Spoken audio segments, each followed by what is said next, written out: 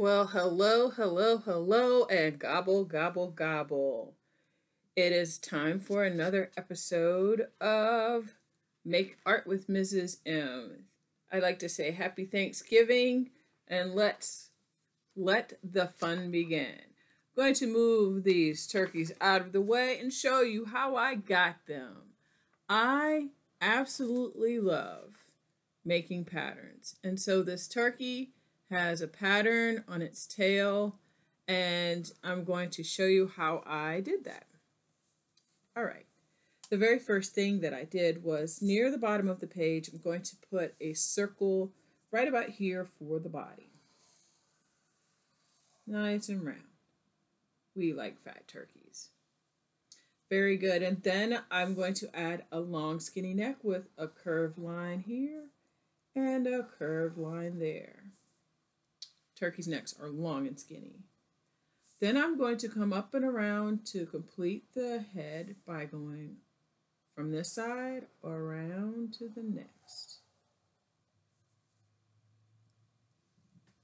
Next up, add the beak. I start with a small line in the middle of the head, and I add 2 leaning lines or letter V underneath for the beak.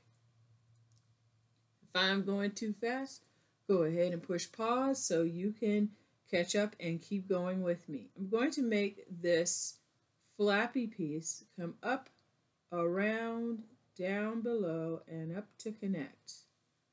That part is called a snood. I just learned that this year. I never knew it was called a snood. I'm going to add 2 eyes, one on the right and one on the left. There. Maybe some eyebrows, just for extra touch. So there's my turkey's face. I'm going to give him some ruffly feathers around his neck with the line that bumps around 3 or 4 times like that. And I started right there on that side of the line for the neck and went over to the other side. Let's add some wings with a curved line on the right and a curved line on the left. Once again, I'm going to add a bumpy line underneath here, 1, 2, 3 bumps, and connect for the wing, and do the same thing on the left, 1, 2, 3 bumps, like that. Now the feet, I'll do 2 little lines here, and 2 little lines there. Looks like 11, 11. And then I'll add a curved line on the side, going sideways for both of them. And then connect them with a line that looks like the letter U in between. For the turkey's feet.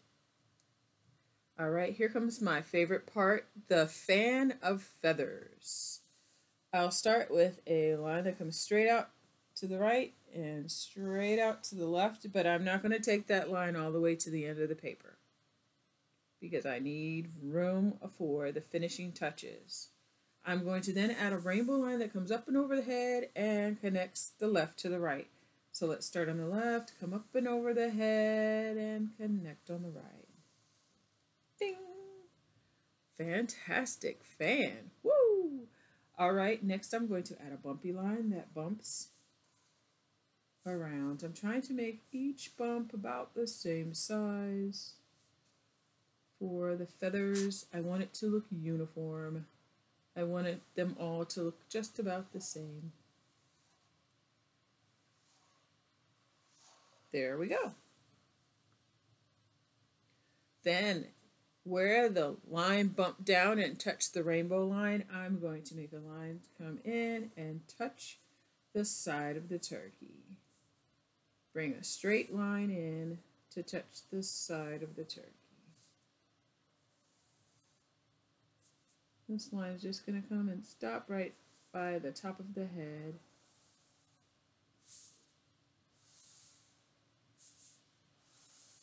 And I'm turning my paper as I go around just so I can see what I'm doing good. There, not bad, right? Well, that's about all there is to it. When I colored this guy, I did add some more of those bumpy lines in there before I colored it yellow. because I didn't want to color the whole body of the turkey brown. I wanted to add more color. I added a pattern with orange yellow with the fan of feathers going around. Every orange feather has brown on top. Every yellow feather has red on top. I did the same thing here with this one, except I used markers. But either way, this turkey has got to say Happy Thanksgiving. So I hope this was fun for you and that you make a couple of these to decorate around your home for Thanksgiving. Enjoy, come back and see me again. And remember what I always say, art makes you smart. Yes, it does. See you next time.